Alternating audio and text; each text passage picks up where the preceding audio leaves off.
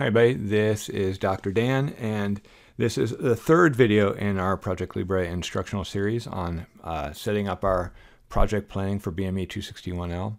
And so last time we left off, we had all our tasks scheduled that we wanted to schedule. Again, I could do more, but I think I've shown you enough so that you can get going for your project. And then now we want to think about how long things are actually going to take. And so what we want to get to now is to the calendar. And so Microsoft ProjectLibre, they use a work calendar that's pretty common for professional, right? 5 days a week, working 8 hours a day to calculate how long it will take for work to get done. I know that's not exactly how we do things in school, so we can adjust the calendar to suit our needs a little bit. In the end, it doesn't matter a lot as far as the times. And more important is just how many days and how many hours we're putting in to get the work done. And that helps us with the planning. So I'm going to do an example here, but you can set your calendar to whatever works for you, right? So we're going to go to the calendar and look at how it is. The calendar, it shows up in a bunch of different places. So it can, under File, there's a big thing that says Calendar. Under Task, there's a thing that says Calendar. So I'm just going to click on the calendar, right? And there are some default calendars, right? So by default, it's a standard calendar. If we click on a work day, it's like you're working from 8 to 12, lunch break, and then working from 1 to 5. Okay, and then weekends, if we click on a weekend, there's no time working. Okay, so maybe those aren't exactly our hours, so we want to make a new calendar that more accurately reflects what we're going to do. So I'm going to click on New Calendar.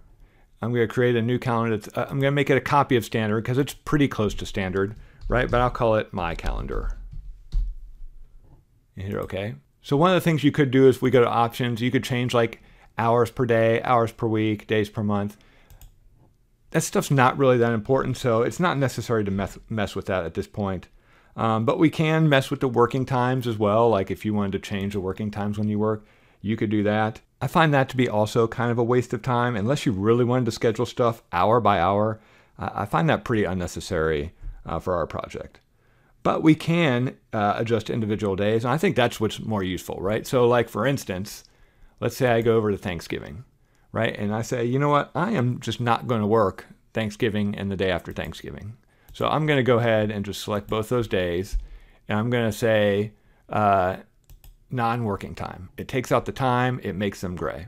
All right. But then maybe I also realize that, okay, during the end of semester crunch, I'm probably going to need to put in a little bit more work to get all that grading done. So I'm going to go ahead and select the 7th and the 14th here. And I'm going to say, that's non-default working time, okay? So that means it's going to schedule me up as if I'm working 8-hour days those days as well. Okay, and so that will just help when we're planning. It realizes I have an extra day of work in there. So I just made a couple changes. Again, you guys might have bigger changes to make. Again, I don't worry about the hour per hour thing. I worry about more which days I'm going to be working on stuff. Okay, so I'll hit OK. Now we have our calendar set up. And we are ready to set up our dates for the Gantt chart and really start to plan this thing out, right? And so we're going to go to each task and make sure we have the right calendar, and we're going to make sure that we have the right number of hours and the right time.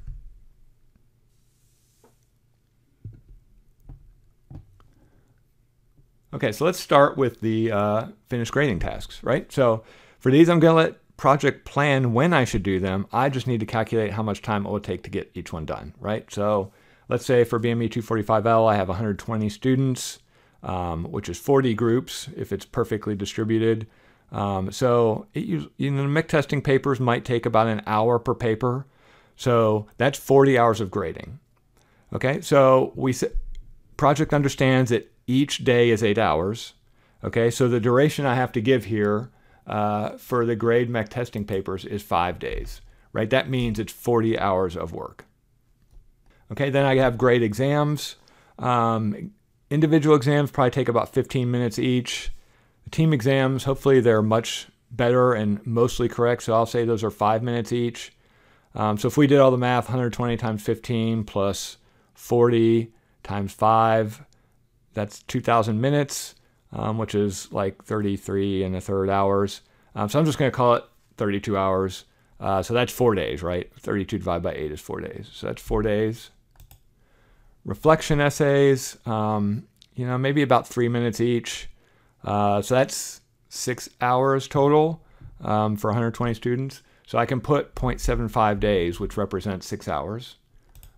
Same thing for bioethics reflection, 0.75 days. And finalize and submit grades.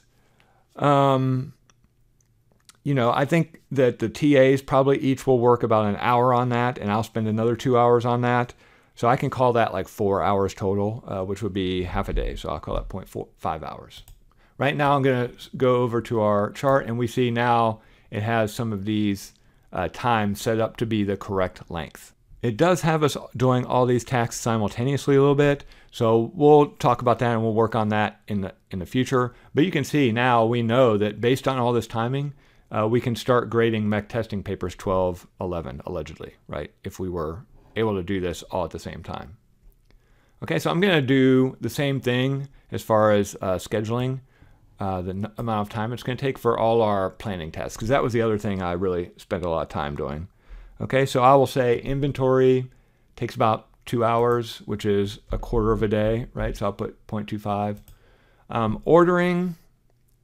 Okay, so I do need to leave some time for delivery, but the actual, like my work of ordering itself only takes about 2 hours. So I'm going to put another 0.25, but I'm going to add in here another task, which is delivery, right? So I need to make sure I allow time for delivery, and I'm going to say delivery, I got to have 10 days just to make sure our stuff gets there, right? And there's plenty of time for shipping.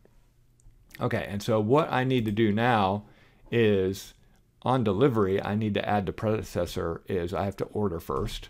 I think that's pretty good. I think I will need to order supplies before I grow out all my cells, but maybe not. Maybe I'll have enough stuff, so I'm not going to mess with it just yet. But right now, we can have our delivery happening during the time we're growing out cells. All right, then clean and start incubators. You know, it's probably about a 6 hour-ish task by the time I get all those done. So I'm going to put 0.75 days in for that. And now I get to my cells, right? So actually seeding the cells, right? That's my job. It only really takes about 125 hours, or 125 days, like 1 hour.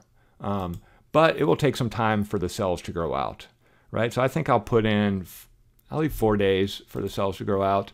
Again, passaging will be pretty quick, so I'll just put in another hour, which is 0.125 days. Cells grow out for maybe 4 days, just to be sure. Another passage. Cells grow out. Again, 4 days. Freezing cells, again, maybe I'll take 2 hours. So I'll put 0.25. The cells will take a day, and then, you know, just probably an hour to put into the liquid nitrogen. Okay, as far as setting up Canvas, you know, I think that's probably about 24 hours of total work time. So that's about 3 days. And to make syllabus is probably, I don't know, close to 8 hours, you know, 1 day. So I'll put in 3 days and 1 day for those. Okay, I think those are pretty good estimates. I mean, it's kind of based on my experience. So the more experience you have, the better you are at actually project planning, because you kind of have a good idea how long things should take. Okay, so the last thing I want to do is, you know, we set up our calendar for a reason, because we want to make sure if these things fall on certain days that we use the days that we want to work, and we don't use the days we didn't want to work. So I want to make sure I set up the calendar. So I'm going to click on this Take Inventory, and you see Task Calendar here. Okay, and so my calendar didn't show up. I'm going to make sure it's there. Calendar.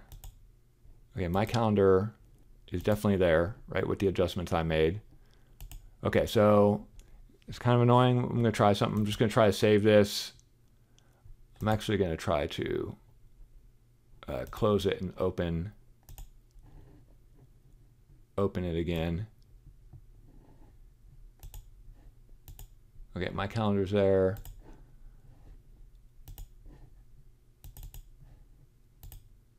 Okay, for some reason, my calendar is not showing up. I'm not entirely happy about that.